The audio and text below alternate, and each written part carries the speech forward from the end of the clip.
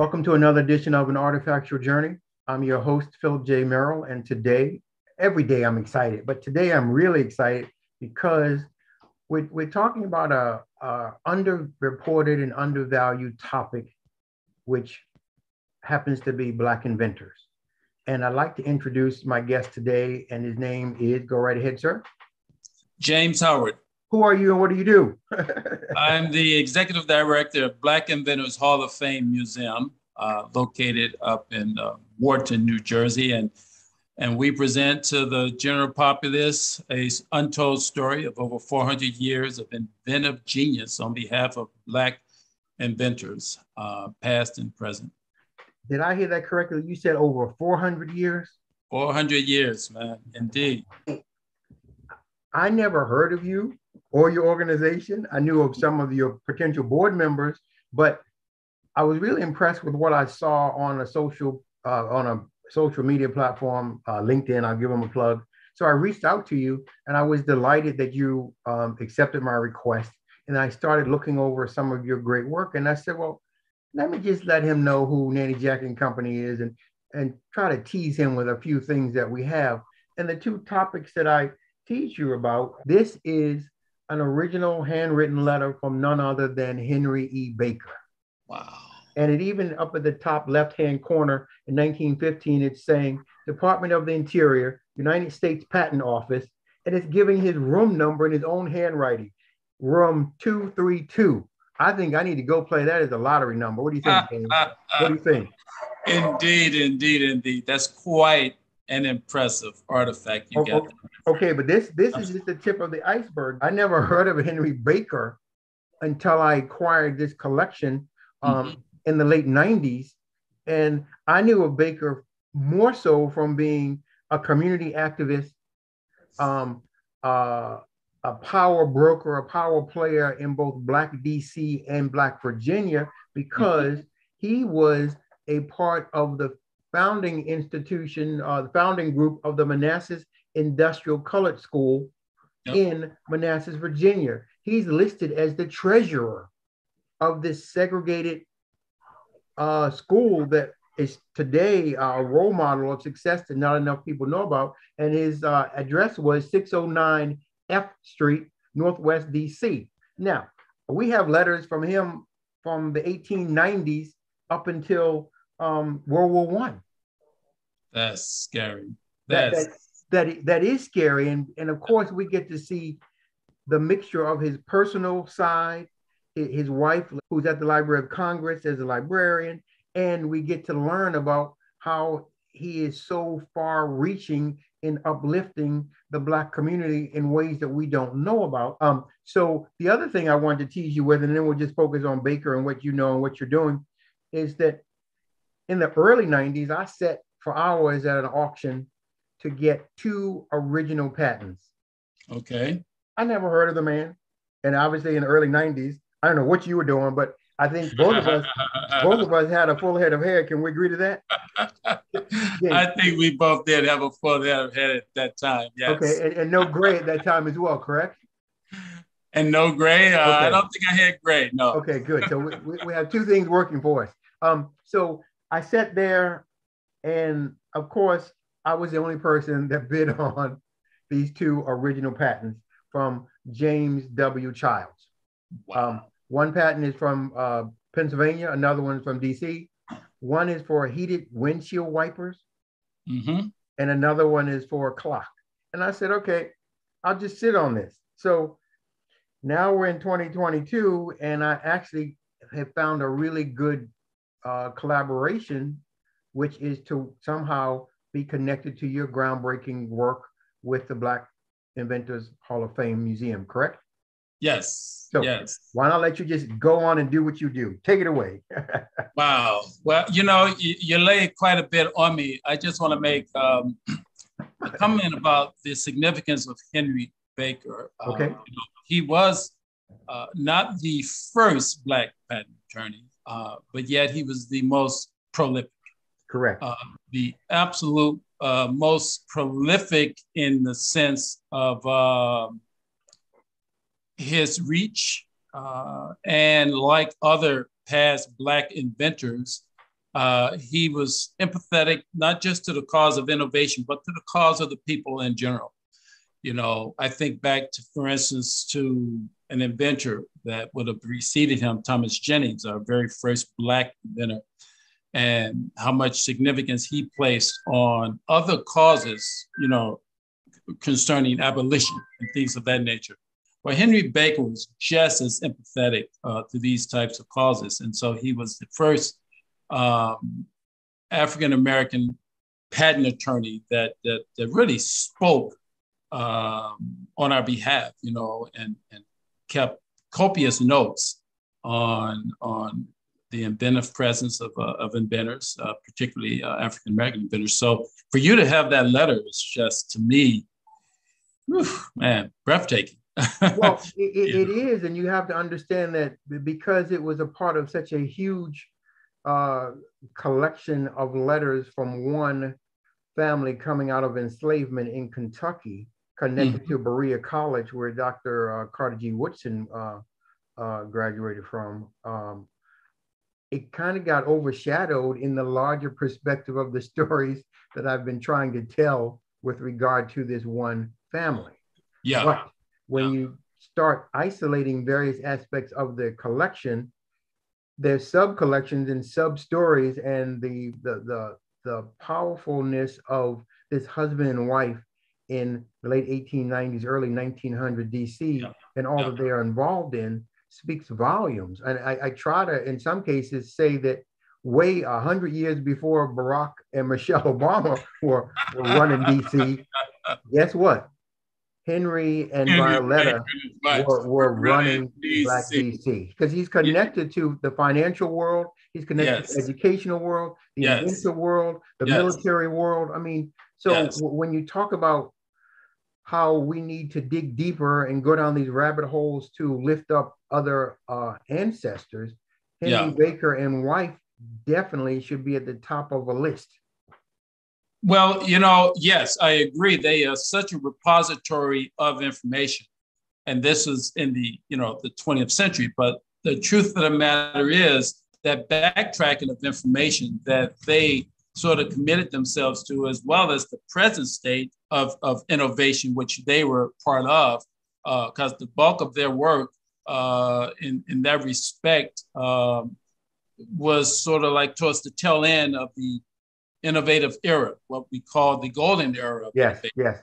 So he had such an opportunity to record, and he has such a commitment to record and amass, you know, literally to just track our contributions to innovation in this country. I don't think anyone did it more thoroughly and prior, certainly not during, and I don't think anyone has done it as thoroughly since as he and his wife did.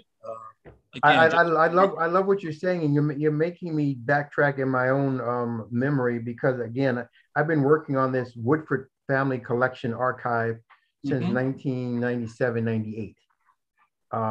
And we first meet his wife in the 1880s, where she is writing to a formerly enslaved gentleman who ultimately ends up being employed at the Manassas Industrial School in the 90s.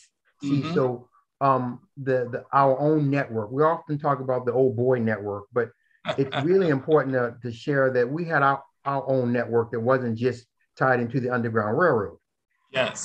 And so his wife, Violetta, had a love of books in the 1880s, and she is going back and forth discussing a book with her formerly enslaved friend, Edward Hitchcock Woodford.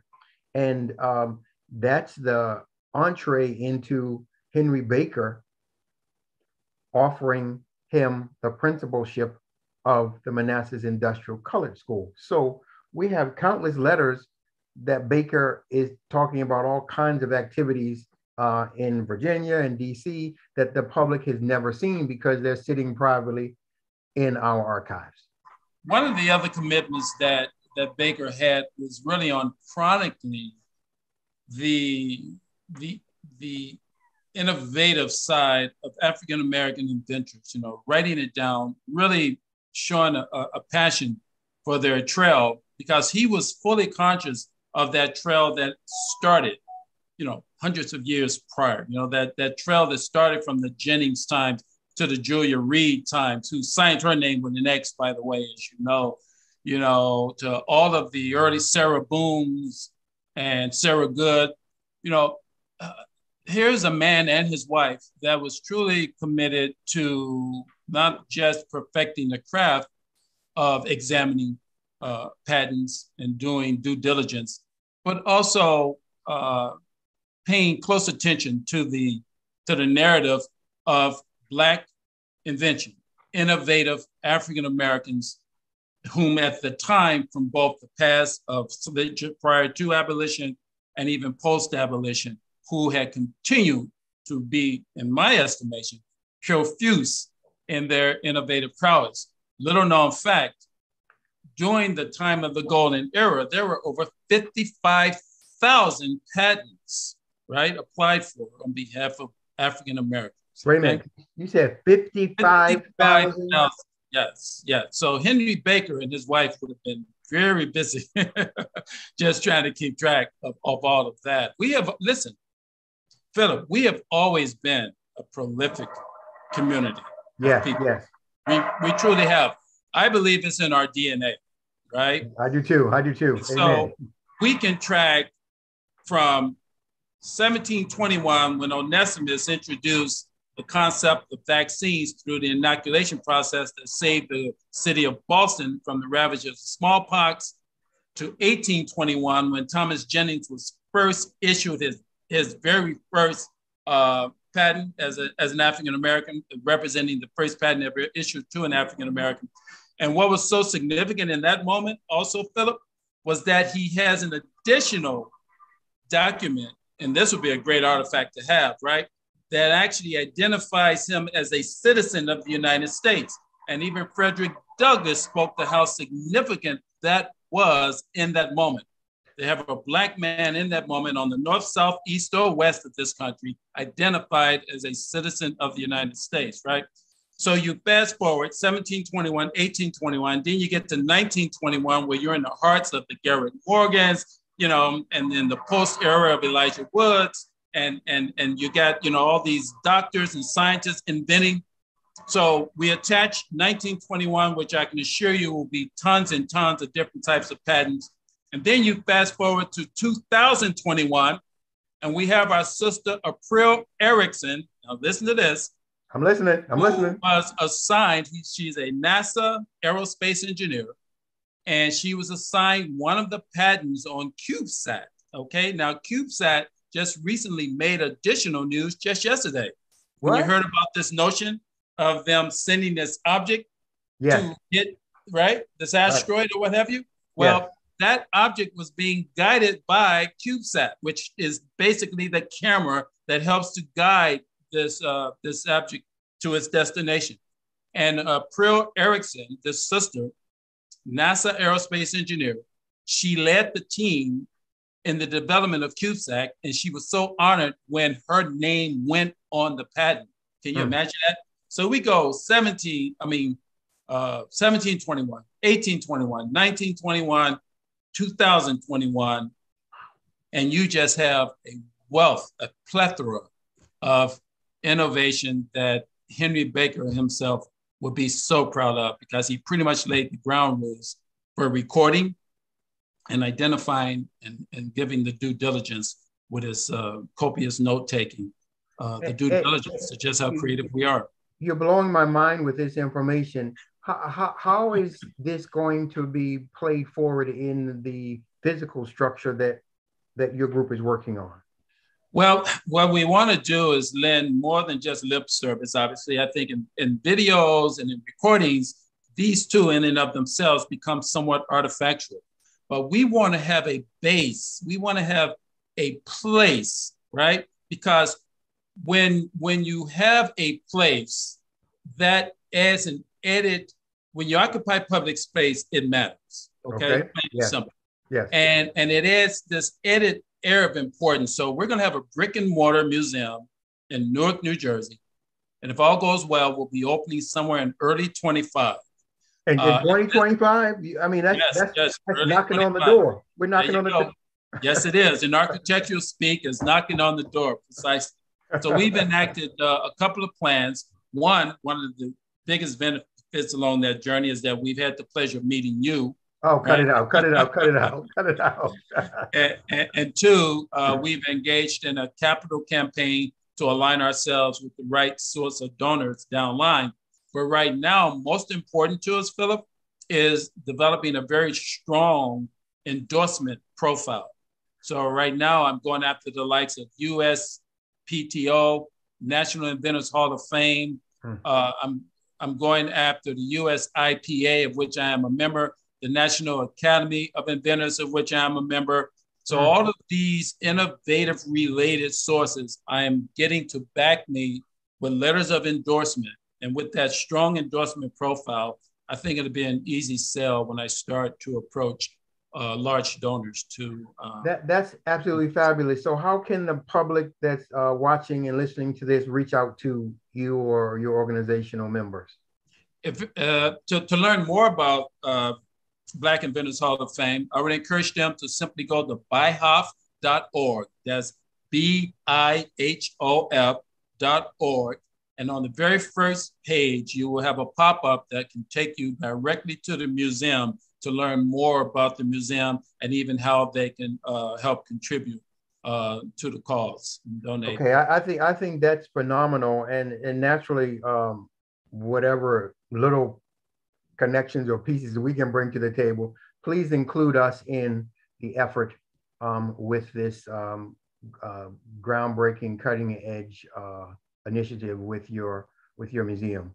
We appreciate that. Again, I don't know what I can do, but whatever I can do, please count me in and count my company's name as a supporter. I got a surprise for you that I just realized recently.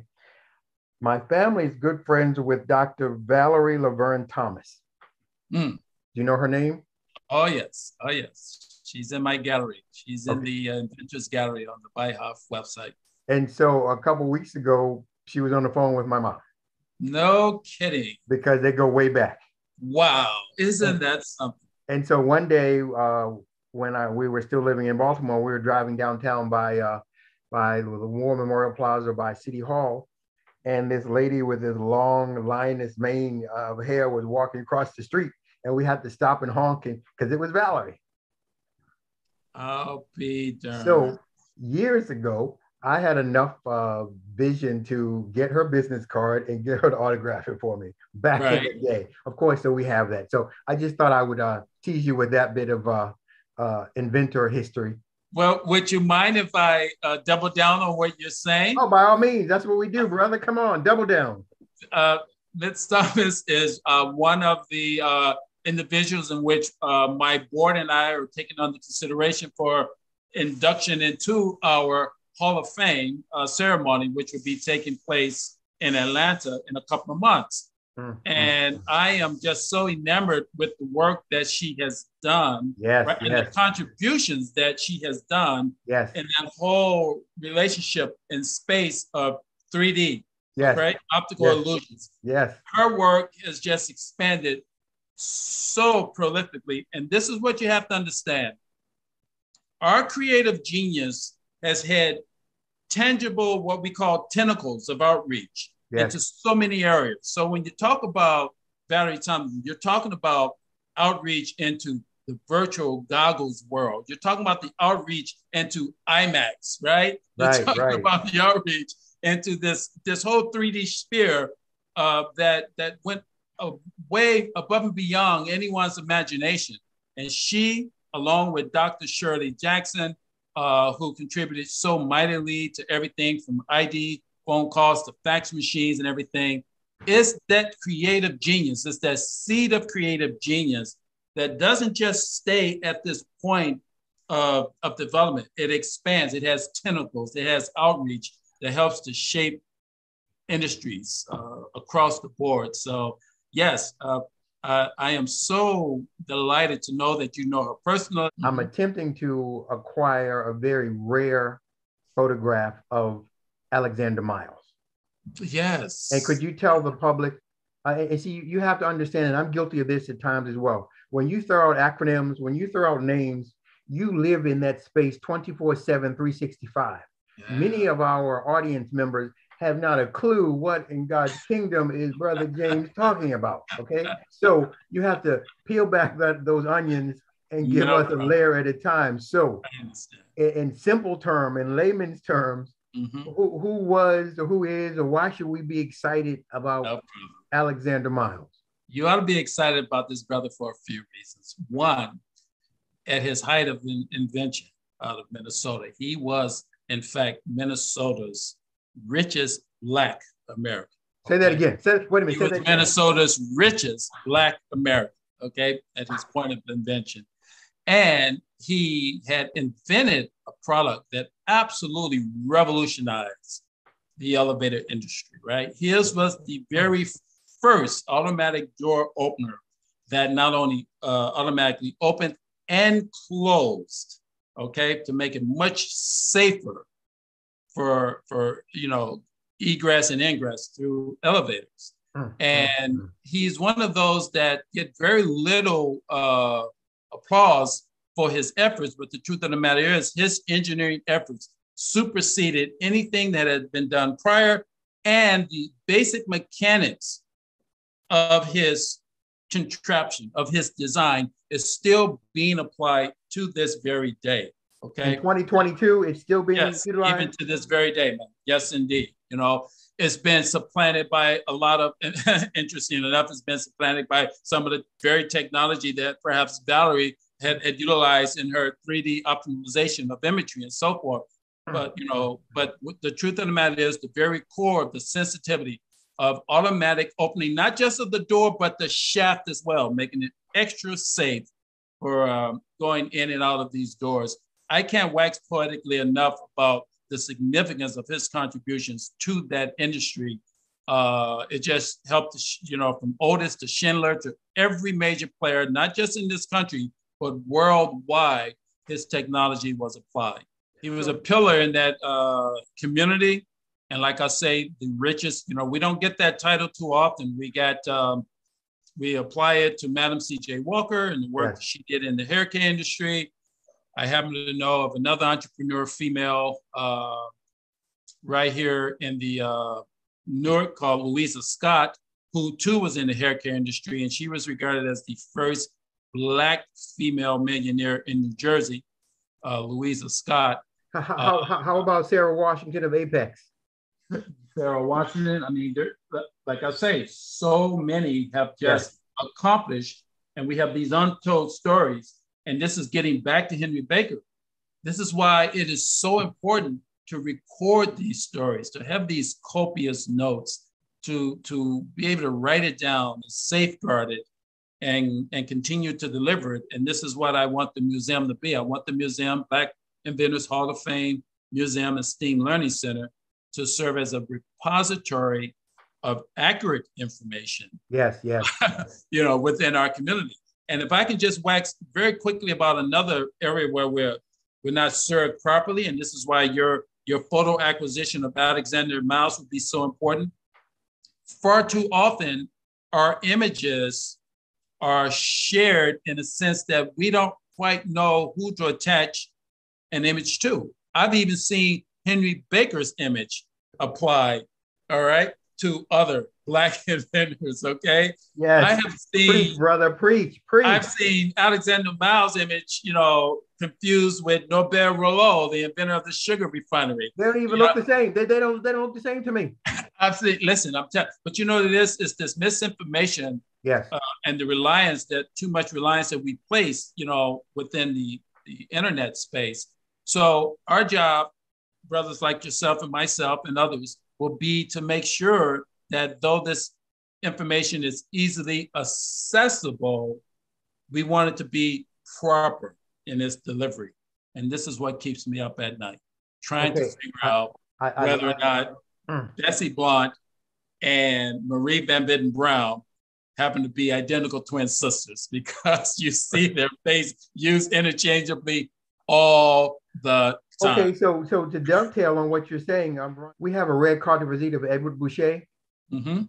and he gets misidentified on in the internet all the time. All the time. I'm And not so, surprised. every now and then we put up the authentic carte de visite of him that we have to make sure people understand that this is who he is, and he's not to be confused with Richard Greener or anybody else. Yeah. Yeah. So as we wrap this up, I just wanted to go back to Baker for a minute. And in the edited version, you'll really get to see Baker has some fascinating penmanship. Wow. Because we have literally thousands of letters from different collections across the country, we pay quite a bit of attention to penmanship. Wow. And Baker's is distinctive, as is his wife. That's scary. And I think some of that should go back to his early education. When you look at who was in his class, who was teaching him, and what he was learning, and how he progressed through those earlier phases. But nonetheless, without seeing Baker's name, I could find letters and tell you that that is his penmanship, because I've studied so many of his sentences, words, and his nuances with his penmanship. Brother, I envy you. I really do. No, bro. No, come on now. Come on. He was the third Naval Academy officer. Yes, yes. And so I misspoke. He wasn't the first Naval Academy officer. He was the third Naval Academy officer, but he was in fact the first significant Black patent attorney. And I don't think we've had one since. We have a modern day version of him. Sister, I believe you would know, now retired, Pat Sluby. Yes. Spent many years as a patent examiner for the USPTO. Outstanding person. Yes. But we got to give our due credit. One of a kind, first of a kind, and just a remarkable individual, in spite of the fact that occasionally we'll confuse his image with some other Black inventors' images. So really, in wrapping this up, aren't you also a big-time inventor? Yeah, actually, I have 20 inventions, about 21 inventions, of which the majority reside in the medical or medicinal space. And yeah. So at another time, we need to come back and revisit some of the great work that the Black Inventors Hall of Fame are doing in their progress. And of course, we could bring out some other secrets that I haven't shared with you about Black inventors that I'm sure will have your eyes blinking some more. I will wait eagerly. Okay, so this has been my pleasure talking to James Howard, who is a dynamo in many facets. Please visit, give me the plug, your plug. That's BIHOF.org. Okay, that's it. It's been a real, in the words of Don Cornelius, it's been a stone cold blast. My pleasure, my friend.